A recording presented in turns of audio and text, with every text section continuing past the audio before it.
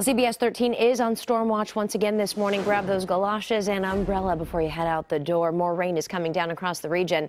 Here's a look at conditions in downtown Sacramento just before 3 o'clock this morning. Wet streets, we can see it there, shiny, and rain pouring down. Absolutely. And local counties are keeping a close eye on creek and river levels as more rain moves in. CBS 13's Elisa Becerra joining us live from Grass Valley with a look at conditions this morning. Elisa, good morning to you. Good morning. Well, you can see it's definitely coming down out here. I'm actually holding our photographer Dave McCain's patio umbrella. I hope his wife doesn't mind.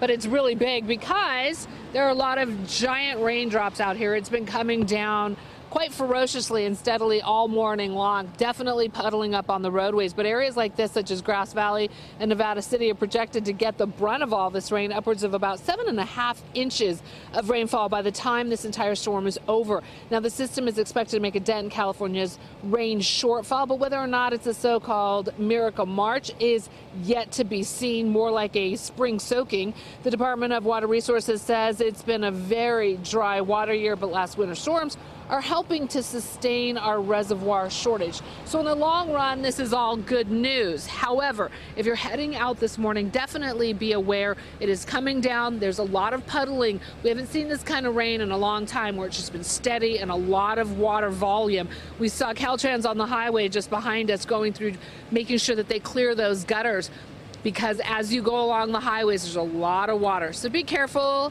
If you can stay in, enjoy. But the rain is here. It is upon us. Back to you. All right, Elisa Becerra reporting live for us this morning in Grass Valley. Elisa, thank you. I want to be careful, too. That umbrella's got a little something coming out there. It does, just a little bit. Yes. Also, mandatory evacuation orders are in place in Santa Barbara and Ventura counties. This following this year's deadly mudslides in Montecito. The National Weather Service says it is preparing for the worst, with forecast of this latest storm showing the Montecito area taking a direct hit. And one of the major concerns with this storm is whether catch basins will be able to handle the extended rains. People were left with no choice but to spend another day filling sandbags and preparing to leave. We're tired of it, but it has to be done. Our house is okay, our neighborhood's okay, but a third of a mile away to the east, they were pulling bodies out for 4 days.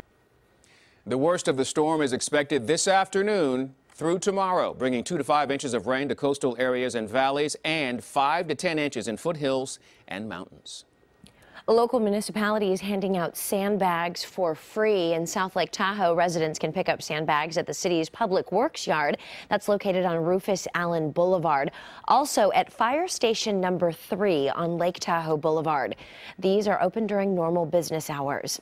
Over in Truckee, the town is providing free sandbags at Fire Station 92 on Donner Pass Road and at the U.S. Forest Service at Stockrest Springs Road. This spring storm impacting more than just California. Coming up in our next half hour, how the East Coast is bracing for a 4th nor'easter. Also, catch the latest headlines on CBS13.com, including updates beginning at 8 a.m.